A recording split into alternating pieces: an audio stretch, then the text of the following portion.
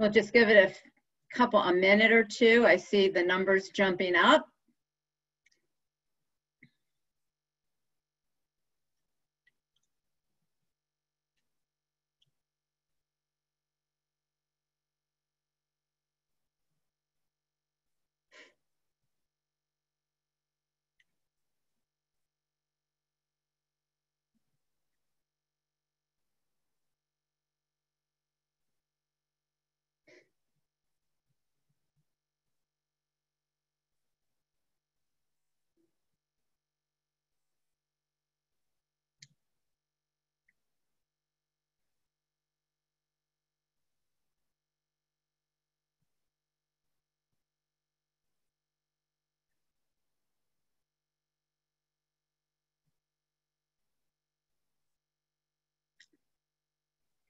Okay, I think we'll get started.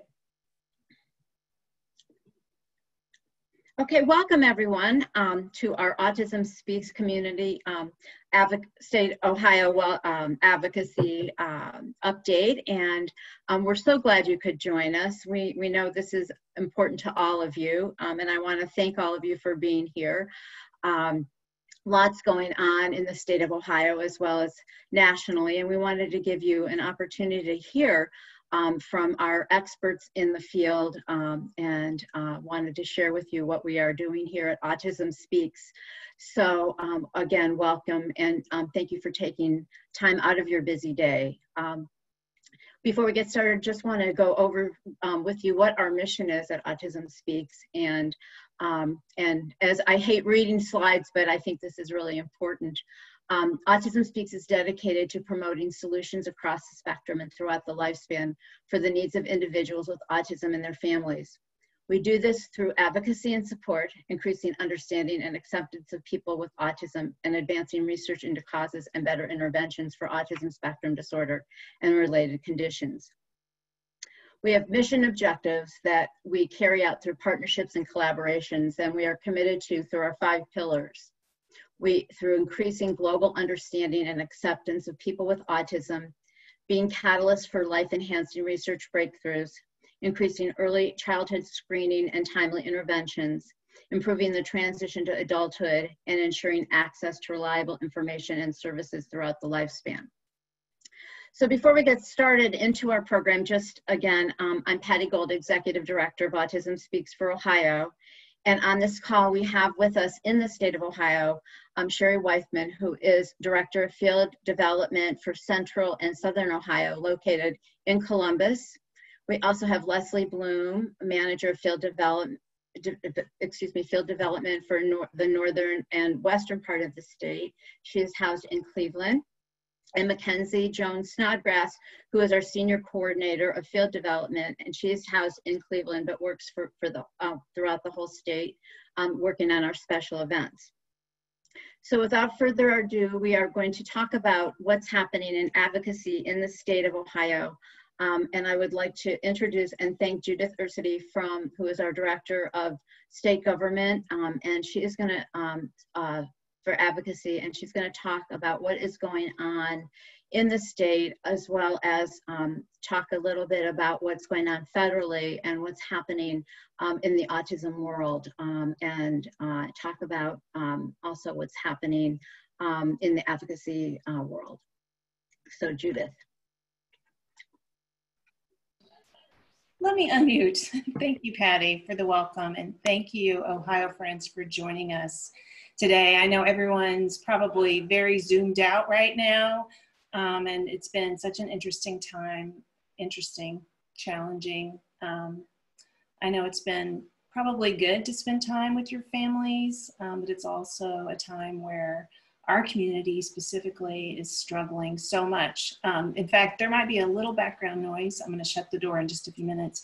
My son Jack is actually in the next room doing some remote learning, and it's been very challenging for him. He's 16, he has autism, he has a severe intellectual disability, challenging behaviors. This has been a very difficult time for him. So my heart goes out to all of you families, self-advocates, providers, we're living this with you, and we wanted to connect with you and let you know that.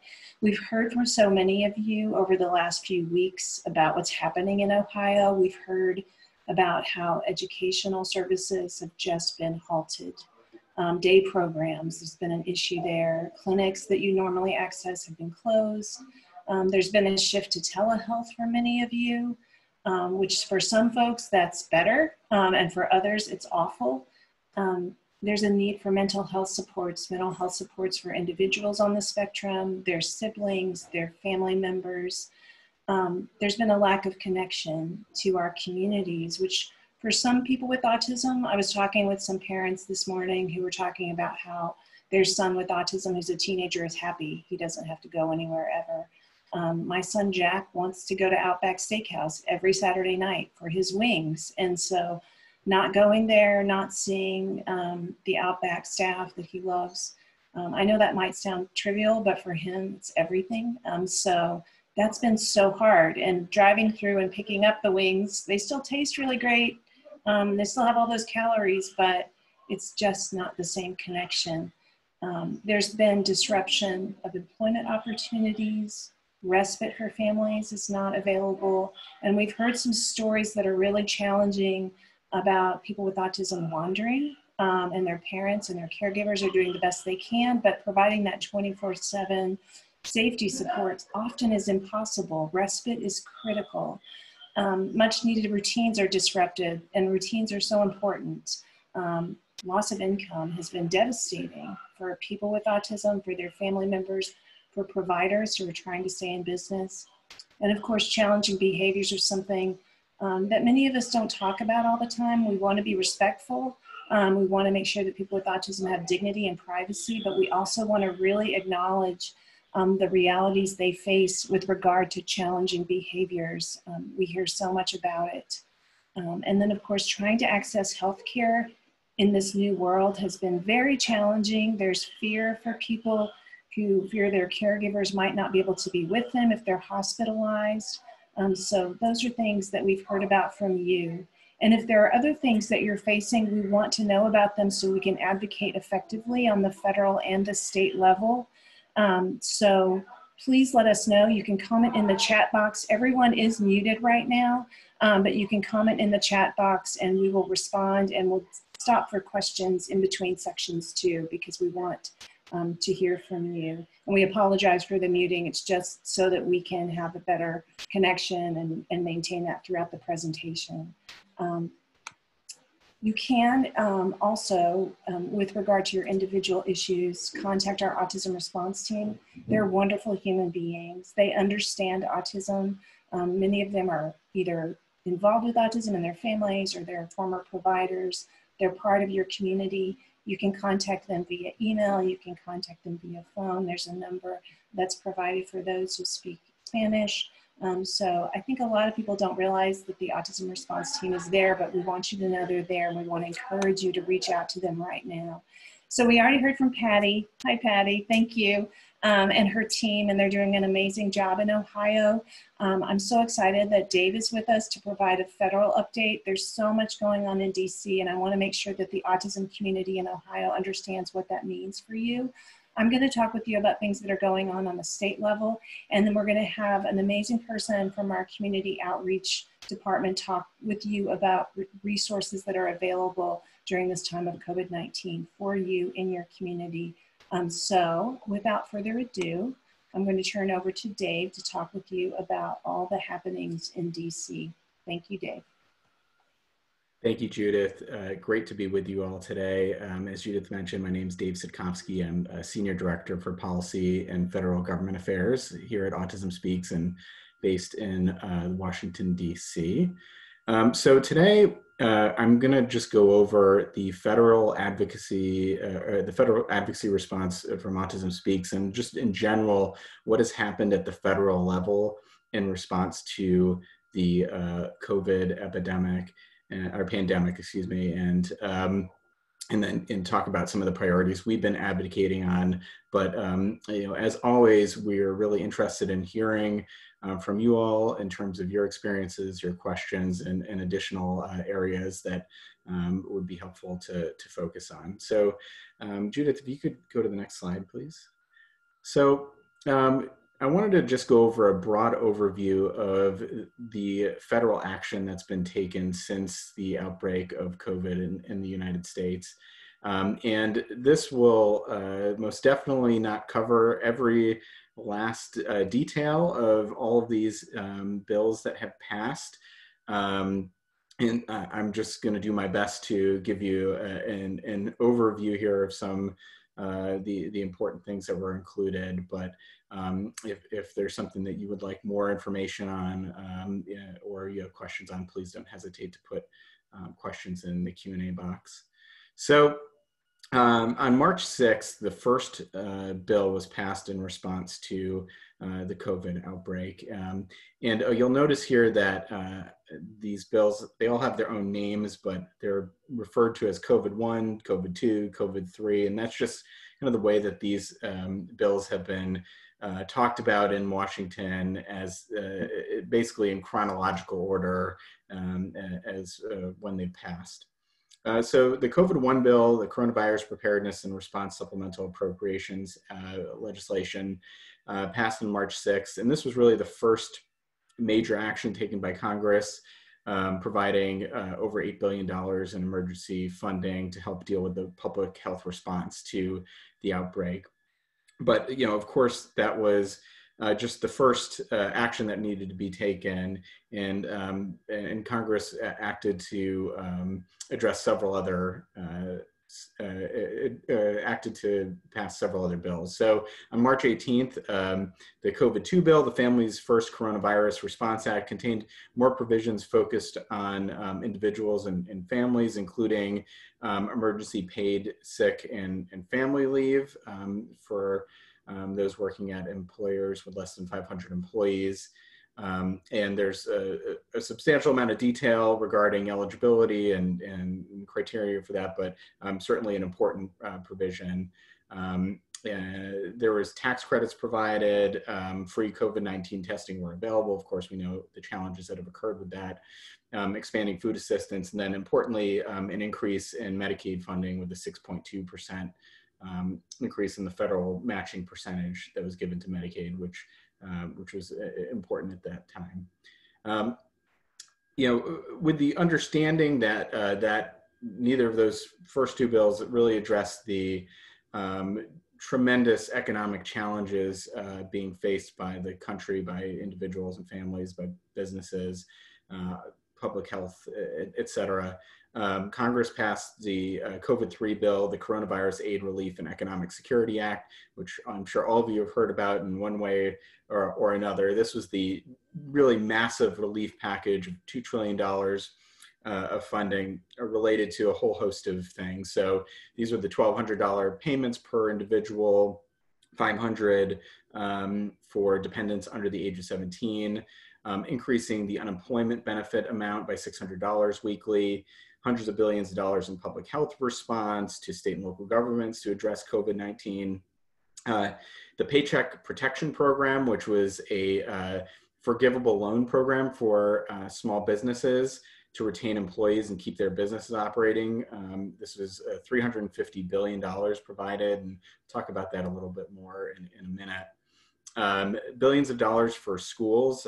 This is both at the higher ed level and at the elementary and secondary ed level. And later on in the presentation, Judith is going to talk about the breakdown of that funding and or I should say how that money was parceled out and what we've been doing in terms of our advocacy. And finally, there was the extension of the Money Follows the Person program through November. Go to the next slide, please. So after that bill passed on March 27th, there was still an understanding that there would need to be more work done to address the really severe crisis that the country is in. And so since that time, there's been negotiation on a larger scale package of provisions to try to address some of the challenges that Americans are facing. Those negotiations are still ongoing. However, Congress did act on April 24th to pass what's been called COVID 3.5, the Paycheck Protection Program and Healthcare Enhancement Act. And that was very narrow legislation, hence the 0.5. And it was really to replenish that small business assistance program, the Paycheck Protection Program that I mentioned before. Because of the huge demand for small businesses for assistance and for the forgivable loans provided by that program, it ran out of money really quickly.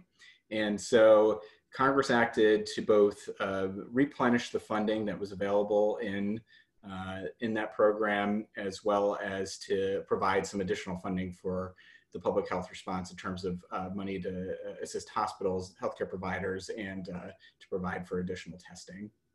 You can go to the next slide, please.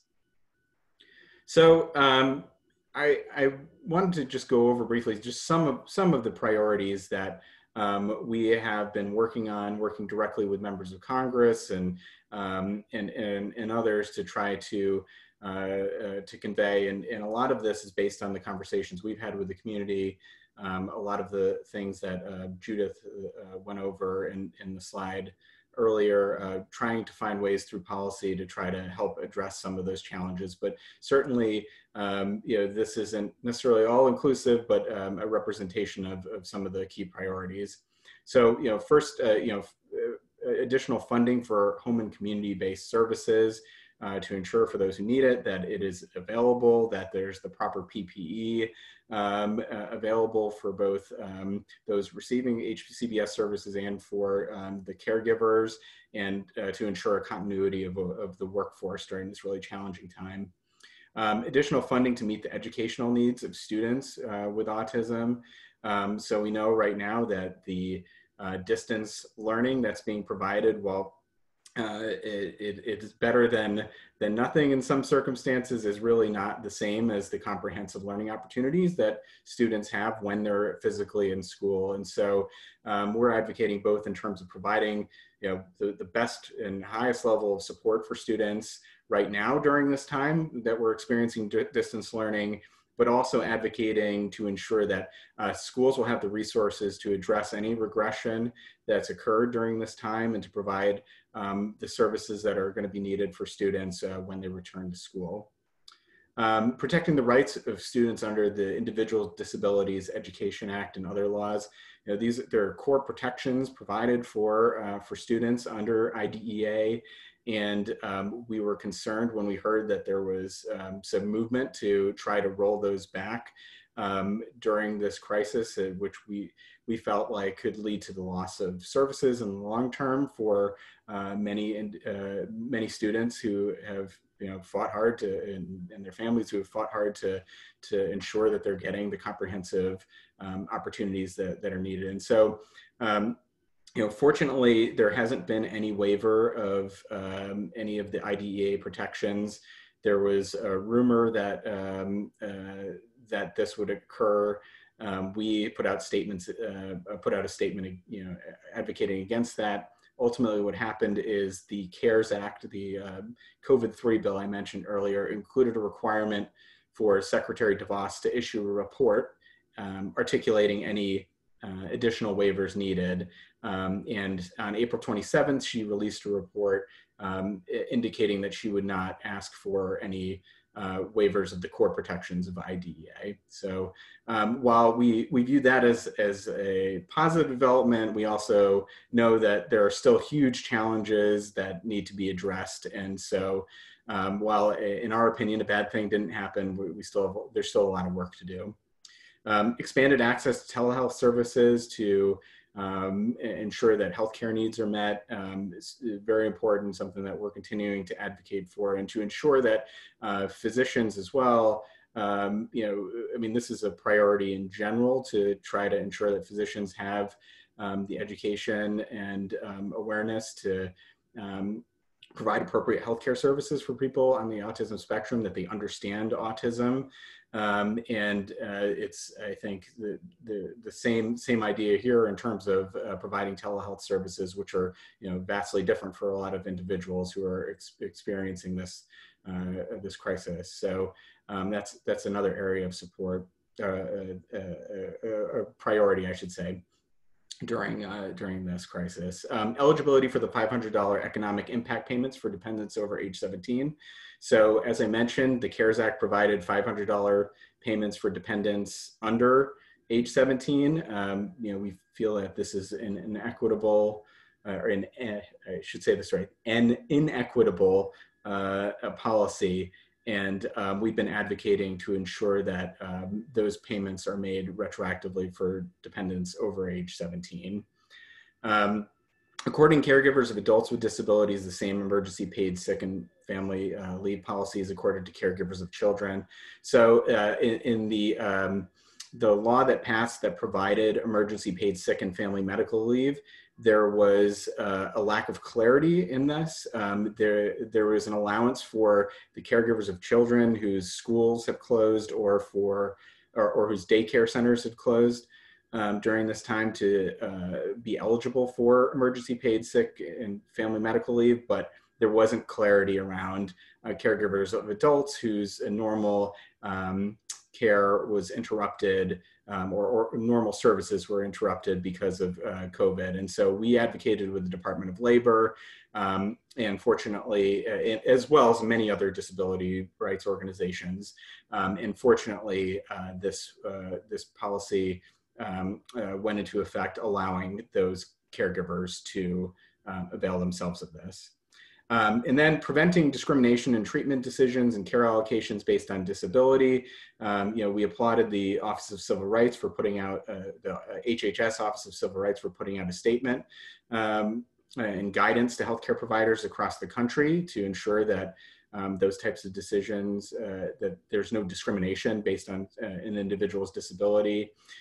We put out several statements as well regarding PPE and group homes and trying to ensure that there's the proper allocation of PPE to those caregivers to ensure they have what they need to care for those in group home settings, and as well as putting out a statement regarding an issue of having caregivers in the hospital with individuals with disabilities during a hospital stay, which are all posted on our website. The last thing I'll note is we've worked closely with Congressman Chris Smith and Congressman Mike Doyle, who are the co-chairs of the Congressional Autism Caucus. They've been in that role for several decades, and worked closely with them on talking about these priorities, and many other members of Congress. They've sent letters to congressional leadership advocating for these priorities. In the last letter, they had 40 signatures on as well. All right, we can go to the next slide. So what's next? So as I mentioned, there's still a desire to have, from some, to have another package of bills or another large bill, I should say, passed to address a whole host of different issues related to state and local governments having the funding they need, education, housing, there's individual and family economic relief. There's a whole host of other priorities. So on May 15th, the House of Representatives passed a bill called the HEROES Act, which is a $3 trillion relief bill. This was, I would say, an opening salvo in the negotiations related to what another package will look like. And already the Senate has said that they're not going to be taking up this bill. So I would take all of what I'm about to say about what's in the HEROES Act with that cautionary note in mind, that despite the fact that this passed in the House, it doesn't guarantee that this is going to, by any means, be the final bill that is signed into law.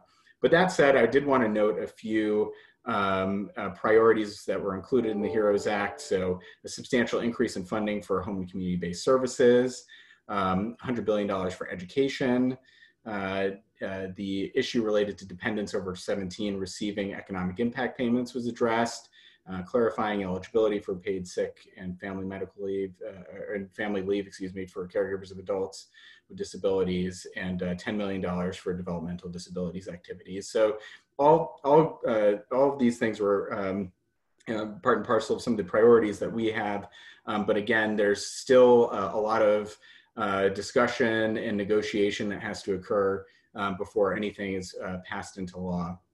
And so we're not sure, to be honest, to be 100% honest with you, what the path forward is from here. The Senate, the ball is really in the Senate's court at this point to determine how they're going to move forward, and they haven't yet put out a specific plan or a bill yet, and I know those negotiations will keep going. But anyway, I know I've gone on for a while, and so I will stop and see if there's any questions that I can help answer.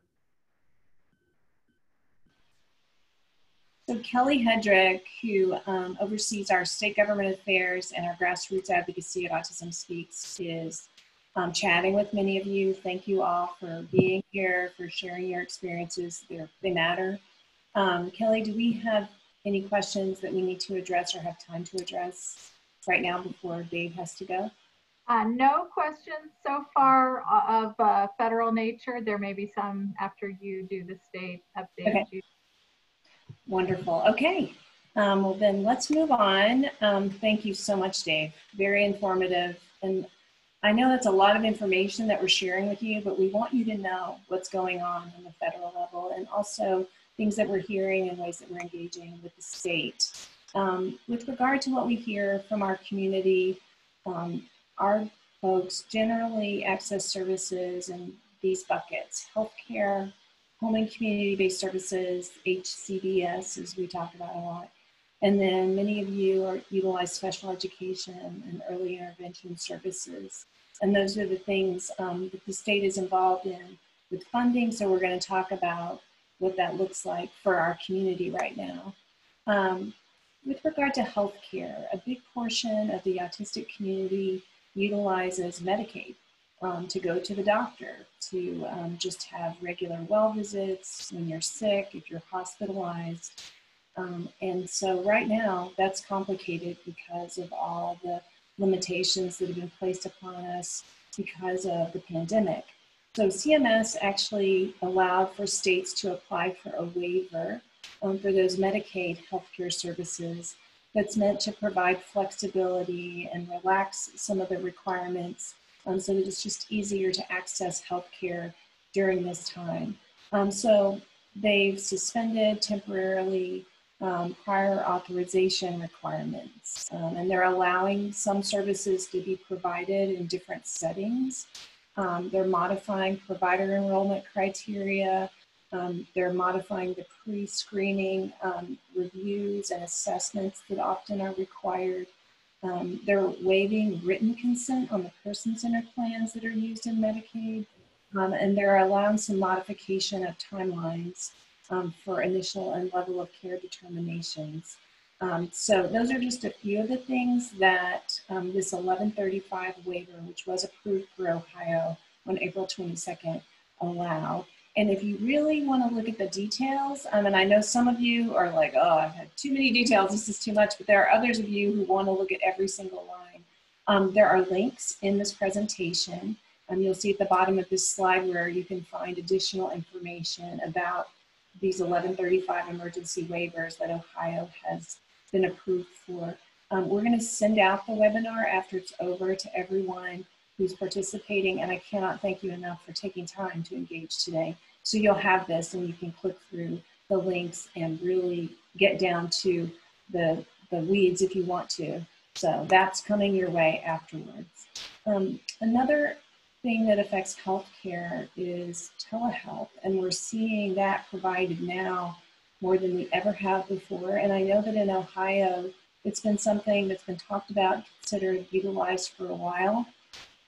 When the pandemic hit, on the federal level, CMS came out and said, we really want to encourage the use of telehealth for Medicaid services. And so in Ohio, that of course was implemented fairly quickly, and there is a lot of information online about that. And I know Medicaid providers have been implementing that over the last few weeks. Governor DeWine also issued an executive order in March for Medicaid providers that clarifies things too. And there's a link to the fancy language of the executive order if you want to take time and read that.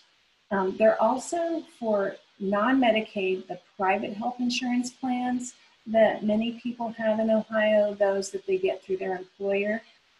They're encouraged to implement telehealth during this time as well. So that notice was issued in early March, and it just tells providers, if possible, to utilize telehealth in the provision of services, and that applies to our community. So it can apply to all sorts of things on the Medicaid side and the private health insurance side, behavioral health treatments that help some of our population, therapeutic services like speech, occupational, and physical therapies, psychological, psychiatric care. And these are all the evidence-based interventions that have been proven to help, that are medically necessary when prescribed by a licensed physician or licensed psychologist. Moving on quickly, I also want to talk with all of you about those home and community-based services, the waiver services that our families in Ohio use throughout their day to be in the community, to be part of the community. In Ohio, it's the individual options, level 1, and the self-waiver that have been modified a bit during this time. They have been modified just recently. Ohio applied for what's called an Appendix K waiver, and I had never heard of Appendix K prior to the pandemic, but it's a tool that the federal Medicaid agency, CMS, provides during a time of national emergency like we're in, and it again allows flexibility, this time not on the healthcare side, but in that home and community-based services side, the waiver side. So Appendix K was applied for by the state of Ohio, and it was approved May 14th. And so in the waivers mentioned above on the slide, it allows for temporarily exceeding some of the service limitations that are typically on those waivers. It expands settings where the services can be provided. It even allows for family members or caregivers to provide services in some situations. And it modifies other provider qualifications.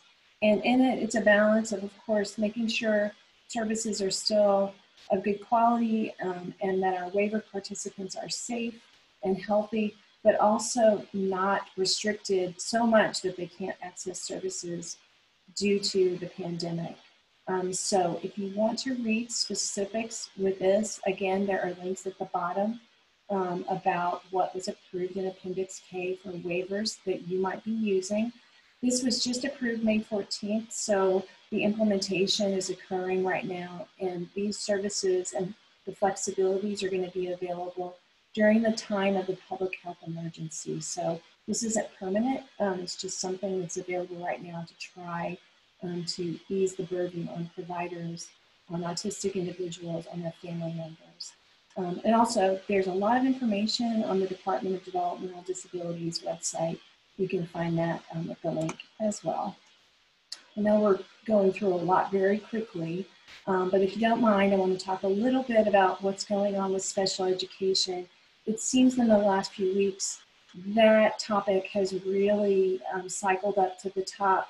If you think about how many people are reaching out and they're talking about just having the rug pulled out from under them and not being able to access services that are usually provided via their individual education plans.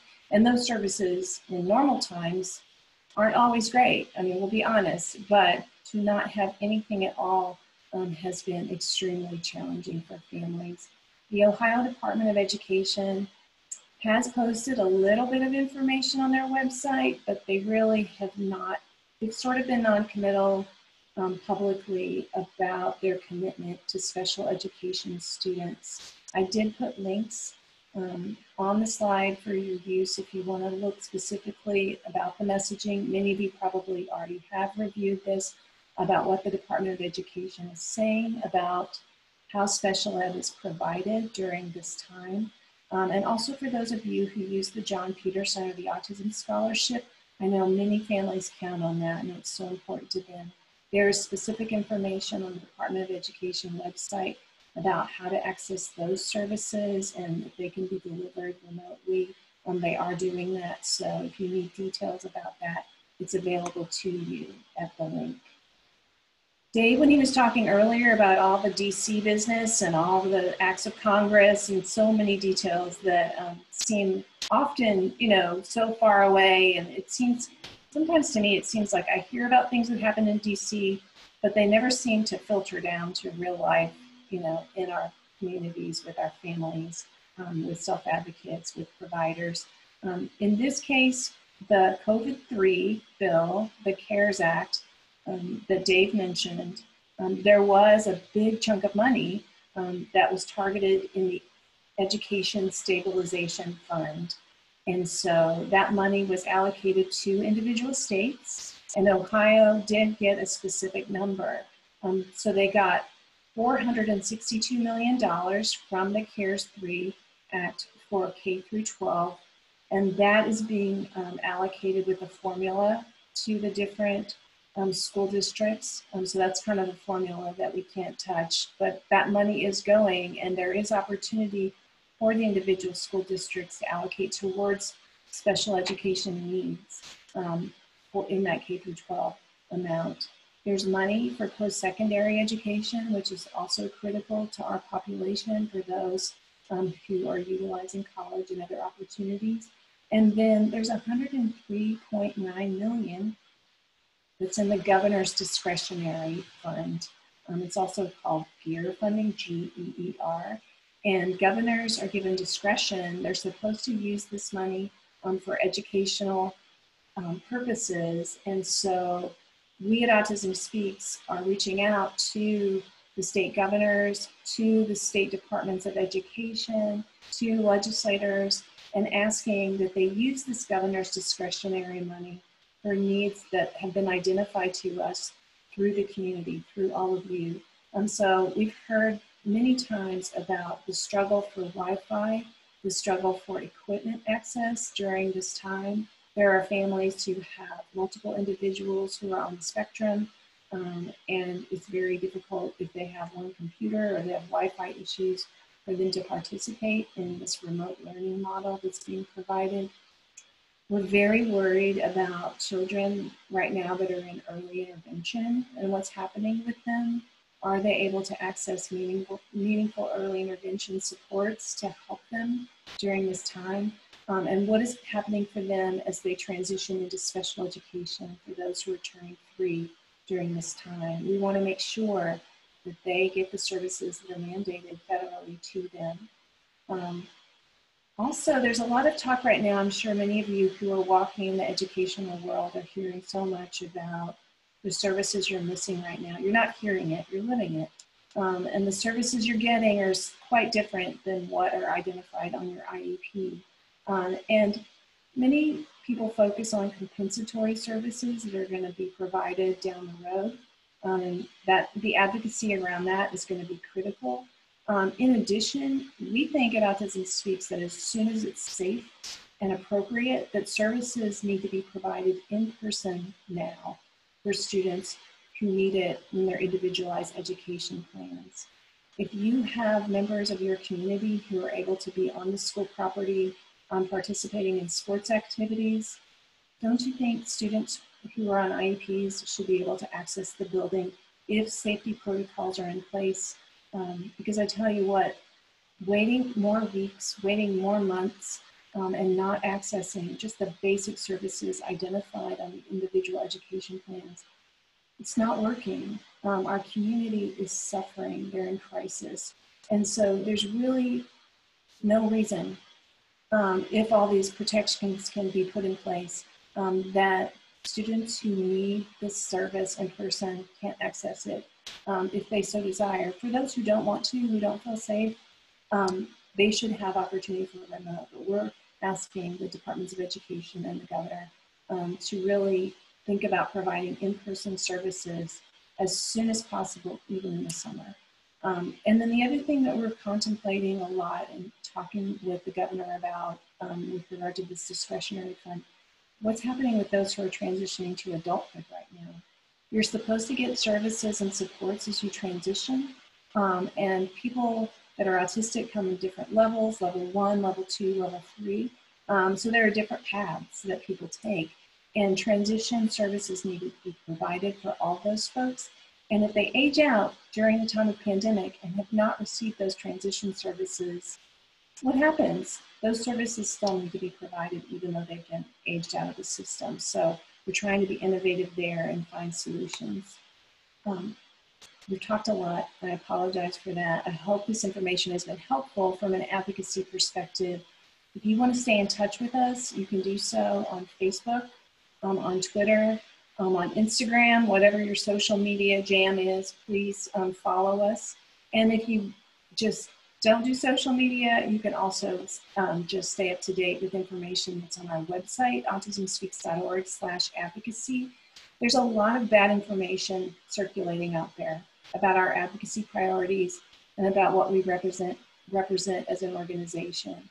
So I encourage you to get to know us. I think many of you already do know us very well. And for those who have questions and concerns, get to know us, join us in our advocacy efforts, tell us more about what you need in the community. We want to hear from you and to represent the vast, diverse needs of our community. So please do stay in touch.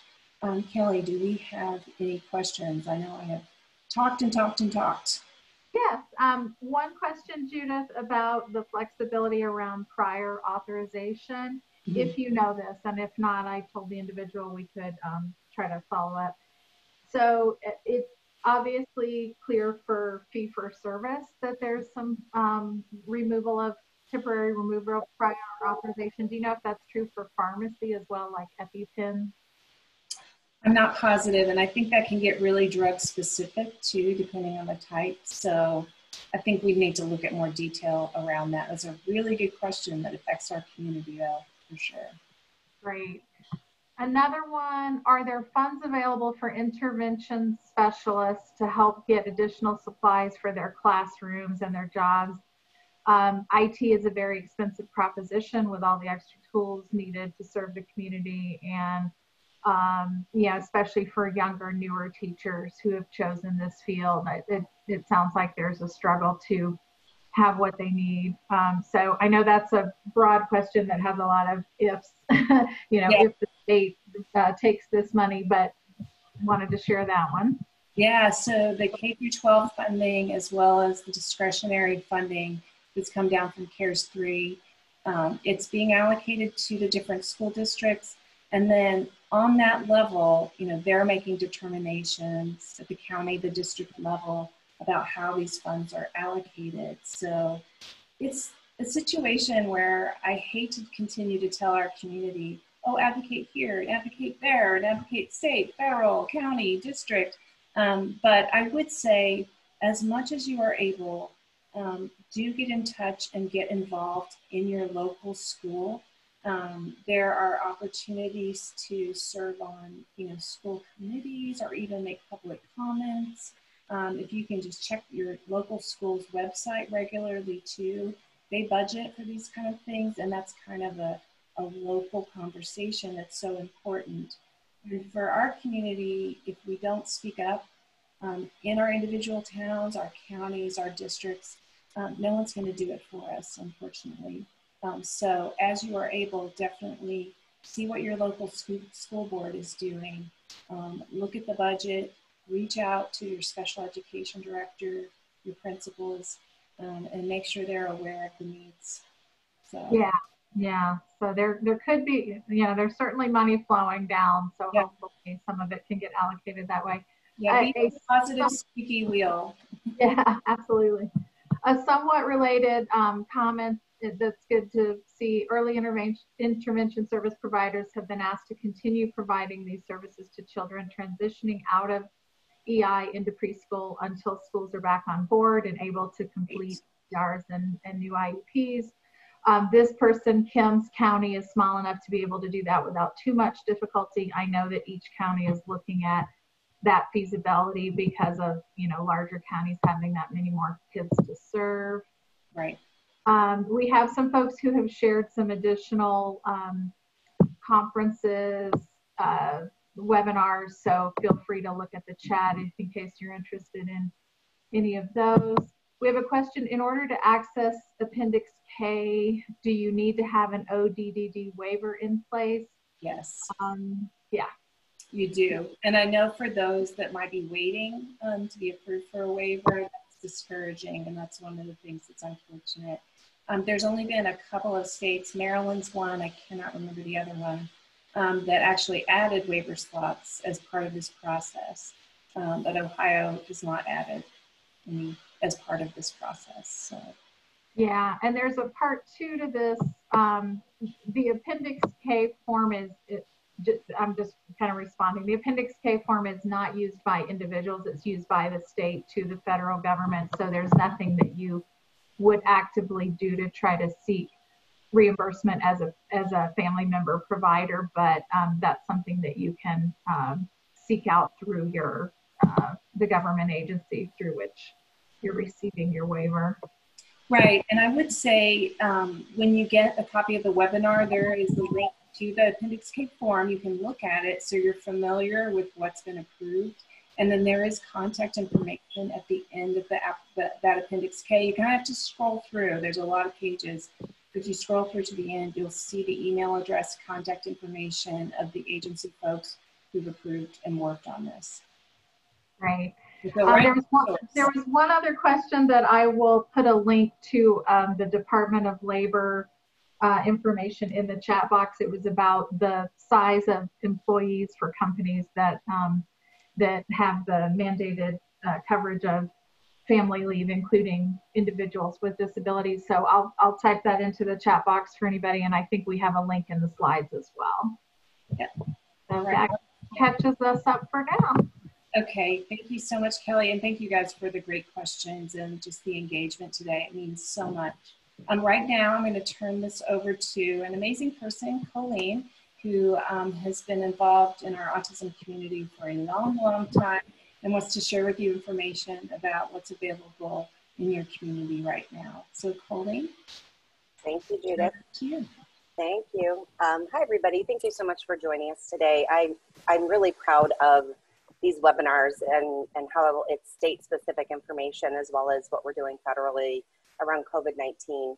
I will tell you, I've been a part of Autism Speaks for the last 5 years as full-time staff, but very involved as a volunteer prior to coming here. And the advocacy that we do is really, really important. And I will tell you that when COVID-19 started affecting our communities, the services and supports team, which is the mission area that my team falls under as outreach, really shifted gears pretty quickly to start helping to develop and also just gather different COVID information from other wonderful organizations. You guys have a myriad of organizations and wonderful resources in Ohio. Ohio is one of my states that falls under my jurisdiction. I've visited there multiple times and I'm just so impressed with everything I've seen. So please, if you have great resources, and I recognize some of the names that are on this webinar and some of the organizations that are represented, please feel free to send them our way. We're happy to share them with you. And I know that Judith had mentioned this, and I know too, just firsthand from working in the autism community for as long as I had, how trying this is. I'm not a parent, but I've worked in this field for a very long time in multiple different capacities. And I can tell you from a provider standpoint that your providers and individuals who worked with your children and adults that are on the spectrum or autistic really do miss you. This is hard on them too, and we know it's hard on parents because it's especially hard that parents are dealing with routine disruption and schedule changes and services being disrupted, but then also wearing the hats as those therapists and teachers, but also trying to work in a lot of ways. So, and taking on those different roles, and we know that's really hard. We also know that we receive a lot of different phone calls and a lot of different questions from autistic adults who have been impacted by COVID-19, many of whom have a disruption in their service streams, who are losing their jobs because of COVID. And so what we have done was really put a compilation of resources together. And this is really growing and changing every day because we're learning more and more about how this pandemic really does affect our communities in a lot of different ways. So this is really ongoing, and you will see the resources that we have that are available for this community. And I really saw a quote on social media that said, you know, we're weathering the storm together. We're not all in the same boat because everybody's boat looks very different, but we're all weathering this storm. And while we would love to say we can provide every single answer to every single question, we know that that's not true. But we also know that we are working very closely with other organizations as well as just internally at Autism Speaks to make sure that we're here for you in any capacity that we possibly can be. Next slide, Judith. So you guys have seen this slide before. It's not an accident that it's in there again. We really want to reiterate how important this team of people, and we're lucky right now to have 2 Autism Response Team associates on the phone with us here on the webinar. One of them is based in the great state of Ohio, so you have a local contact there as well. But ART stands for our Autism Response Team. We have 2 free toll-free numbers, and one specifically dedicated to our Spanish-speaking families. And we also know that a lot of times phone conversations can be difficult for individuals. So we also have a dedicated email line, and that's help@autismspeaks.org. I work very closely with this group of men and women, and I will tell you that they are absolutely amazing. They do, as Judith said, have some sort of connection to autism, personal and or professional. And we're just very, very fortunate to have them here, especially during this time. We've seen an increase in calls and contacts to the Autism Response Team during this time because we know that the need in our community really is just so great. And there's so many different things that we can try to do and resources that we can try to provide or point people towards where those resources might be, because we know that parents and also professionals and autistic adults themselves are looking for resources and sometimes don't know where to start. And so this is a great opportunity to contact our Autism Response Team and have them help you do those things so you don't have to go seeking for those things on your own. It just kind of takes some of that away from that piece of being overwhelmed by what's already going on with us in this pandemic. So I encourage you to call them. We also have a chat feature on our website where you can start a chat with one of our Autism Response Team associates, and which is also really helpful too. But I just can't speak highly enough of them, so please reach out if you need anything. Available 9 to 5 Eastern Standard Time. So I wish we could list all the resources that we have around COVID-19, but we would be here for another hour talking about it. So I just encourage you, when you go to autismspeaks.org, the very top of our page, you will see a yellow or gold banner that will, if you click on it, take you to all these different resources. And a couple of them are mentioned here. Dealing with school closures, we know that that's been really, really challenging for our community, for students on the spectrum who are going to school programs. And again, if you click on this, a bunch of different resources will open up. How do we handle clinical care right now? Because we know that's being disrupted, and social programs and school programs are creating a huge issue, and a lot of those things are being done through telelearning. Some of them are not. So there's a bunch of resources under there. And then also just what should the autism community know about during the coronavirus outbreak. On this particular page, it's really broken into sections. And so you'll see families as a tab, you'll see adults on the spectrum as a tab, you'll see educators and health professionals, events that are being held. And so if you guys have events, and I've seen some in the chat box, please forward those to us and we can add them in here. And then there's also non-English resources. And again, I just want to reiterate how this is an ever-changing situation. And so we are welcoming anybody to share resources, especially local resources that you have, and to join our social media local campaigns. So we have Autism Speaks Facebook groups that are specific to your area. And if you reach out to the administrator of those pages and you guys have great information and resources, to please share out with us, because we can't do this all by ourselves. I just got an email today already about a social guide or a story, social story or a story guide about what's happening in our communities this week with what's happening with the latest news. And so there are people who are just making these resources and creating these resources specifically for our community. And it's really nice to know that we can lean on each other at this time and really just share out each other's resources. So please, I encourage you to continue to do that. And if you haven't already done so, to join your local Facebook and Instagram in Ohio. So if you go to autismspeaks.org, actually this is the front-facing page, and we've kind of really reshaped this the past couple of years, really about the last year and a half. It looks a little bit different if you haven't visited it recently. But the nice thing about how it's structured now is you can go in and search information by topic. And we have a lot of information. So if you go to one of the tabs at the bottom, you will see that there's, again, if you click on one tab, a bunch of different resources will open up underneath it. So we have financial planning, we have safety information, which we know is increasingly important during this time.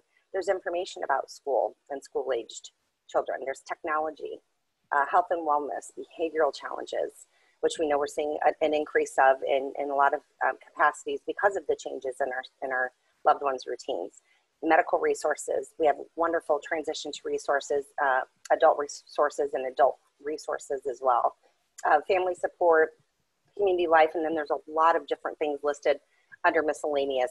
If you're looking for something specific and you cannot find it here, please reach out to the Autism Response Team, because they will immediately send you whatever you're looking for if it's available in your area, which is another great way to utilize them. Because we know a lot of times people don't have the time to just go looking for something, which is why they serve that really important role as well. So I want to thank you guys so much for participating. I know we're really close to the top of the hour, but if we have any questions around any of the resources that I told you about, again, I can spend hours looking at all these different resources, and again, adding to them every day, and as the situation is changing. So we know that you are all very busy and have a lot going on in your lives, and we just want you I would like to say thank you personally for participating, and also just to really tell you how much we are here to support you, and we appreciate whether you're a self-advocate on the line, a parent, a professional. It looks like we have a combination of all of you, how much we appreciate what you do in our communities. And just please stay safe and be well. And I'll turn it back over to Judith to bring us home. All right, thank you all so much. As Colleen said, as Dave said, as Patty said, for being with us today. We want to continue to provide good information to you, and we want to continue to hear from you. So please do stay in touch. Check your email inboxes later today or tomorrow, and you'll have access to all the information that we shared with you today. Thank you again for taking time to join, and we will be in touch very soon. Please be safe, be well, and just know that you're not alone. Thanks, everyone.